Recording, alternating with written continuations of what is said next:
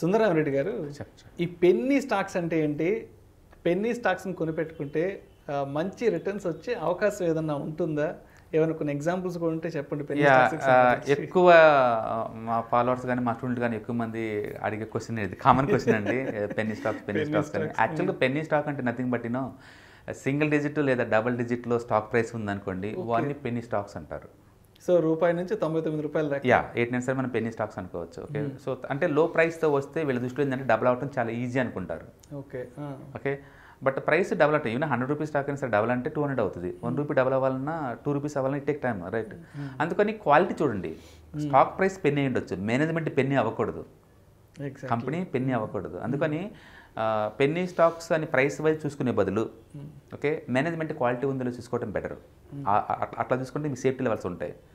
ఎందుకంటే చాలామంది రిటైలర్స్ మొత్తం లిటరల్గా ఏంటంటే తక్కువ డబ్బు ఉంటుంది కాబట్టి వాళ్ళ దగ్గర హాస్పిటల్లో తప్పేం లేదు, మన దగ్గర ఉంది తక్కువ, అందుకని అగ్రెసివ్గా వెల్త్ క్రియేట్ చేద్దాం అన్న ప్రాసెస్లో వాళ్ళ పోర్ట్ఫోలియో మొత్తం కూడా ఈ పెన్నీ స్టాక్స్తో ఫిల్ చేస్తారు. మొత్తం 10-20 ఉంటుంది. బుల్ మార్కెట్లో వరకు ఈ పార్టీని ఎంజాయ్ చేసుకోవచ్చు, అంటే right time entry right time exit చేసుకునే వాళ్ళకి పర్వాలేదు. బట్ ఒక్కసారి డౌన్ ట్రెండ్ బీనింది అనుకోండి, రోజు లోవర్ సర్క్యూట్ పడుతూ ఉంటాయి. ఇంకా మీరు బయటకు పోయి ఛాన్స్ కూడా ఇవ్వదు, డైరెక్ట్ రూపాయి చేసి పడేసిద్ది, అది జీరో చేసి పడేసిద్ది. సో అందుకని ఇది ఇంత రిస్క్ అవసరమా అనేది డిపెండ్ అపాన్ ద పర్సనాలిటీ. వద్దని చెప్పలేము, అలాగని ఎంకరేజ్ చేయలేము నా ఏరియాలో. సో కన్జర్వేటివ్ వాళ్ళందరూ కూడా better to avoid the Penney stocks, అందులో డౌట్ లేదు. ఎందుకంటే ఒక స్టాక్ పెన్నీలో ఉంది అంటే ఎందుకు ఉంది థింక్ చేయండి. అసలు అది అంత తక్కువ ఎందుకు ఉంది అంటే ఆ రహస్యం నీ ఒక్కడికే తెలుసా, ప్రపంచానికి ఎవరికి తెలియదా? థింక్ చేయండి. ఆ సింగిల్ డిజిట్ డబుల్ డిజిట్లు ఎందుకు ఉండాల్సి వచ్చింది? ఎందుకంటే మార్కెట్ అంతా ఆల్ టైమ్ హైలో ఉన్నప్పుడు స్టిల్ ఆ ఒక్క స్టాక్ ఆ 2 స్టాక్స్ మీకు కనపడ్డ స్టాక్స్ ఎందుకు ఇంకా పర్ఫార్మెన్స్ చేయలేదో థింక్ చేసుకోండి. ఆ ప్రాసెస్లో మీరు ఏం చేస్తారంటే సింపుల్గా screener.inలోకి వెళ్ళిపోండి, ఆ స్టాక్ మెన్షన్ చేయండి. ఓకే, ఈపీఎస్ పెరుగుతుందా లేదో చూసుకోండి. కింద ఈపీఎస్ ఎవ్రీ ఇయర్ గ్రాడ్యువల్గా ఇంక్రీజ్ అవుతుందంటే స్టాక్ ప్రైస్ పెన్నీ అయినా సరే I recommend you go and by though stocks. Okay, Penney అయినా సరే మీరు బై చేసుకోవచ్చు, తప్పేం లేదు. బట్ ఈపీఎస్ నెగిటివ్లో ఉండి గ్రాడ్యువల్ తగ్గుతూ ఉందనుకోండి, వై టేకింగ్ ద రిస్క్? మనం అసలుకి చిన్నవాళ్ళం, ఉందే తక్కువ అమౌంట్, దాంతో జాగ్రత్తగా ప్లే చేయాలి తప్ప ఇలా ప్లే చేయకూడదు. మీకు నిజంగా పెన్నీ స్టాక్సే కావాలనుకుంటే better to enter via with mutual funds, small cap mutual fund దగ్గర ఎంటర్ అవడం బెటర్. ఎందుకంటే నీకంటే నాకంటే ఇన్ డెప్త్ నాలెడ్జ్ మ్యూచువల్ ఫండ్ల దగ్గర ఉంటుంది. వాళ్ళు సీఈఓలతో ఫేస్ టు ఫేస్ ఇలా మాట్లాడతారు, కంపెనీకి వెళ్ళేసి వాళ్ళ డీలర్స్తో మాట్లాడతారు, మీరు వాళ్ళ ప్రోడక్ట్ సరిగ్గా సప్లై చేస్తాం లేదని. వాళ్ళ వెండర్స్తో మాట్లాడతారు, వాళ్ళకి ఈ రా మెటీరియల్ మీరు నిజంగా మీరు సప్లై చేస్తున్నారా లేదని చెప్పేసి. అలాగే ప్లాంట్కి వెళ్ళి నిజంగా ఫుల్ కెపాసిటీ రన్ అవుతుందా లేదో చూస్తారు, ఎంప్లాయీస్తో మాట్లాడతారు. సో ఫస్ట్ హ్యాండ్ ఇన్ఫర్మేషన్ వాళ్ళు గ్యాదర్ చేస్తారు. అందుకని వాళ్ళు ఇండియాలో ఉన్న 95% స్మాల్ క్యాప్స్ ఉన్నాయి కదా, వాటన్నిటిలో కల్లా 50 ఫిల్టర్ చేస్తారు, ఆ 50లో ఇన్వెస్ట్ చేస్తారు వాళ్ళు. అందుకని మనం అవుట్సోర్స్ చేయడం బెటర్ వాళ్ళకి. అందుకని మీరు పెన్నీ స్టాక్స్ కోసం సొంతంగా రీసెర్చ్ చేసి లాస్ అయ్యే కొద్దు, అంటే 90% లాస్ అయ్యే ఉంటారు by default long term point ఆఫ్లో. షార్ట్ టర్మ్ పాయింట్లో మనీ రావచ్చు. Better to enter via with small cap mutual fund enter అయితే ఆ హెడేక్ ఏదో ఆ మ్యూచువల్ ఫండే తీసుకుంటుంది. వాళ్ళ హిస్టారికల్ డేటా చూసుకోండి, మీకు కనుక సాటిస్ఫాక్షన్ కనుక ఉంటే అవి తీసుకోవటం బెటర్. డైరెక్ట్గా ఎంటర్ అయ్యి పెన్నీ స్టాక్స్ తీసుకోవద్దని నేను రికమెండ్ చేస్తాను. బట్ స్టిల్ మీరు అడుగుతున్నారు కాబట్టి I do recommend 2 companies. One is the GMR ఇన్ఫ్రాస్ట్రక్చర్లో ఉంది, ఫ్యూచర్లో ఇన్ఫ్రాస్ట్రక్చర్ హాట్ థీమ్ కాబట్టి జిఎంఆర్ కన్సిడర్ చేయొచ్చు. Right now 27 rupees, 28 rupees something ఉంది. అది బ్రేక్అవుట్ ఫుల్ బ్యాక్ వచ్చిందండి. This is the best to buy and we are expecting that is going to move first step 40 దాకా వెళ్తున్న తర్వాత 100 దాకా ఎక్స్పెక్ట్ చేస్తాం. లాంగ్ టర్మ్ పాయింట్ ఆఫ్లో దానికి పాసిబిలిటీ ఉంది. అండ్ ఎథికల్ మేనేజ్మెంట్, బేసికల్గా మేనేజ్మెంట్ ఈజ్ వెరీ ఎథికల్. అంటే సెక్టర్ కొంచెం అప్ అండ్ డౌన్స్ ఉన్నా సరే respecting next డెకేడ్కి infra theme work out అవుతుంది కాబట్టి that is one theme. And second కుపిడ్ అనే ఒక కంపెనీ ఉందండి. కుపిడ్ చాలా స్మాల్ క్యాప్ కంపెనీ, అది కూడా రఫ్లీ అరౌండ్ 300 crores కంపెనీ. వాళ్ళు ఫీమేల్ కాండో మ్యానుఫ్యాక్చరింగ్ కంపెనీస్ అనమాట. ఓకే, అది ఆఫ్రికా అండ్ అదర్ కంట్రీస్కి ఎక్స్పోర్ట్ చేస్తుంది. అండ్ వరల్డ్ బ్యాంక్ రికగ్నిషన్ ఉన్న కంపెనీ అనమాట, వరల్డ్ బ్యాంక్ సపోర్ట్ చేసే కంపెనీ అది. సో అది స్టాక్ ప్రైస్ 240 ఏదో ఉండొచ్చు, బట్ స్టాక్లో పెరిగి అంటే కంపెనీ చిన్నది అంటున్నాను, కంపెనీ చిన్నది కాబట్టి there is a possibility the company going to 10x long term point ఆఫ్లో. మీరు ఎప్పుడైనా స్టాక్ ప్రైస్ కల్ చూడొద్దు, కంపెనీ మార్కెట్ క్యాపిటలైజేషన్ ఇప్పుడు ఎంత ఉంది, గ్రోత్ అంటూ ఉంటే ఫ్యూచర్లో ఎంత వద్దు చూసుకోండి. బేస్డ్ అంతా సేల్స్ పెట్టేసి సేల్స్ గ్రాడ్యువల్గా పెరుగుతున్నాయా, ఈపీఎస్ గ్రాడ్యువల్గా పెరుగుతుందా, ఈ గ్రోత్ ఇలా ఉంటే నెక్స్ట్ డెకేడ్కి ఎంత పద్ధతి చూడండి, అట్లా పిక్ చేసుకొని తప్ప ప్రైస్ ఎలాగా 4 రూపీస్ 5 రూపీస్ అలా పిక్ గోల్ అది. మీకు ఆ మైండ్ సెట్ ఉందంటే ఫస్ట్ మీరు తీసుకునే ముందు screener.in టచ్ చేయండి.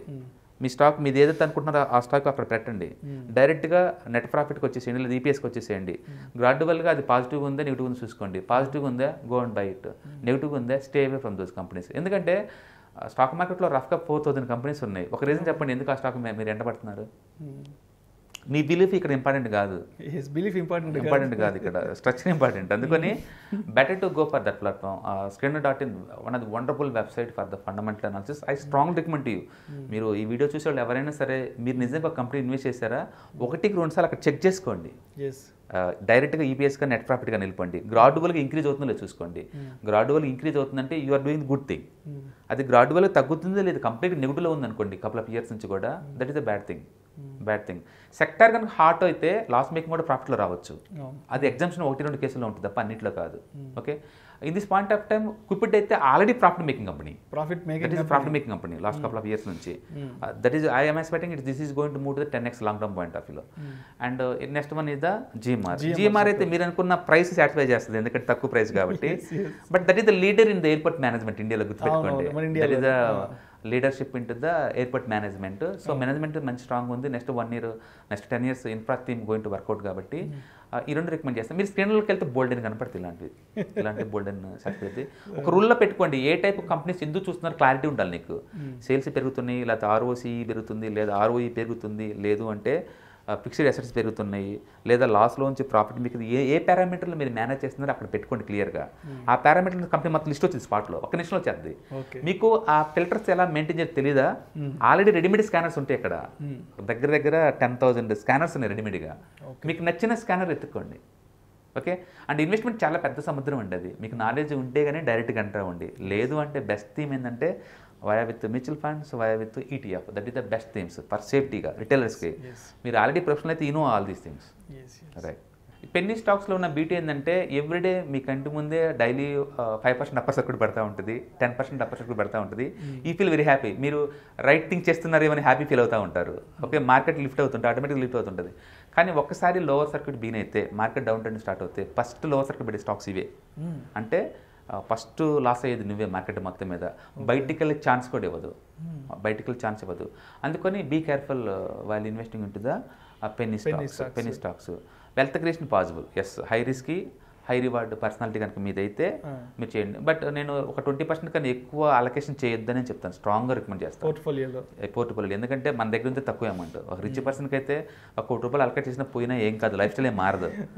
మన దగ్గర ఉంటే తక్కువ అమౌంట్, త్వరగా రిచ్ అవ్వాలన్న అగ్రెసివ్నెస్లో అన్నెసరీగా అన్నోన్ కంపెనీస్ జోలి వెళ్ళమాకండి. సో Skinner.inలోకి వెళ్ళండి, చెక్ చేసుకోండి. మీకు ఇది గ్రోత్ ఉంది అనుకుంటే కనుక yes you are doing the good thing.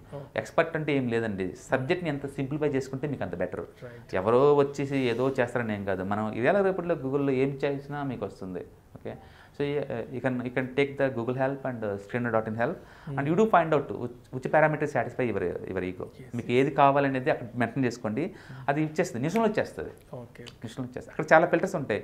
Filter నుంచి ఫార్ములా ప్రకారం కొన్ని, మ్యాజిక్ ఫార్ములా ప్రకారం కొన్ని, and doctor Vijay Malik formula ప్రకారం కొన్ని, ఇలా ఫేమస్ ఫండమెంటల్ అనలిస్ట్ వాళ్ళ ఫార్ములాస్ని ఆల్రెడీ రన్ చేస్తుంటే రెడీమేడ్ ఫిల్టర్స్ ఉన్నాయి అక్కడ. మీరు ఆ ఫిల్టర్స్లో నచ్చిన స్టాక్స్ మీరు బై చేసుకోవచ్చు. ఒకవేళ మీకు పర్టికులర్ ప్రైసే కావాలంటే మీరు అక్కడ మెన్షన్ చేసుకోండి, బిలో దిస్ ప్రైస్ ఉన్న ఫండమెంటల్ సౌండ్ కంపెనీస్ నాకు కావాలి అని, అవి తీసుకోండి.